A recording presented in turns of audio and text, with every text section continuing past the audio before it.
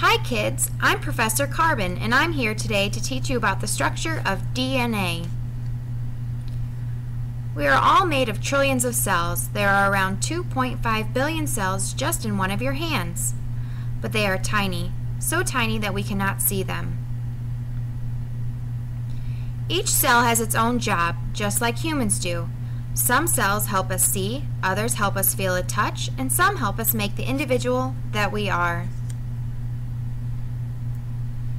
DNA is found in all of these tiny cells. When you look at it with a very strong microscope, it looks like a ladder that has been twisted and twisted and twisted. The steps of the ladder are made up of nucleic acids. This is a complex organic substance present in all living cells.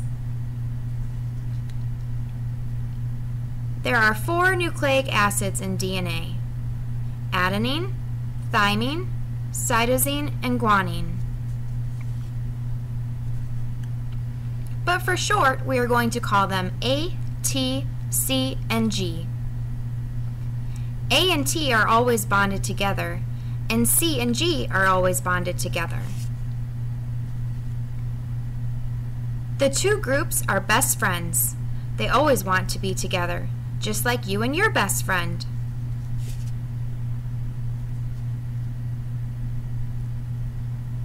DNA is a record of instructions telling the cell what its job is going to be.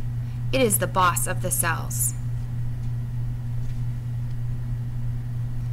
It is a complicated instruction that can create a tree, a dog, even a dinosaur. So let's review the structure of DNA.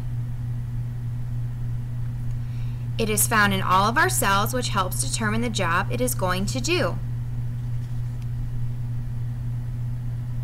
DNA is a twisted ladder with 2 best friends, A, T, C, and G. These best friends are always together. This is just a tiny peek into the structure of DNA. It is a very complex molecule.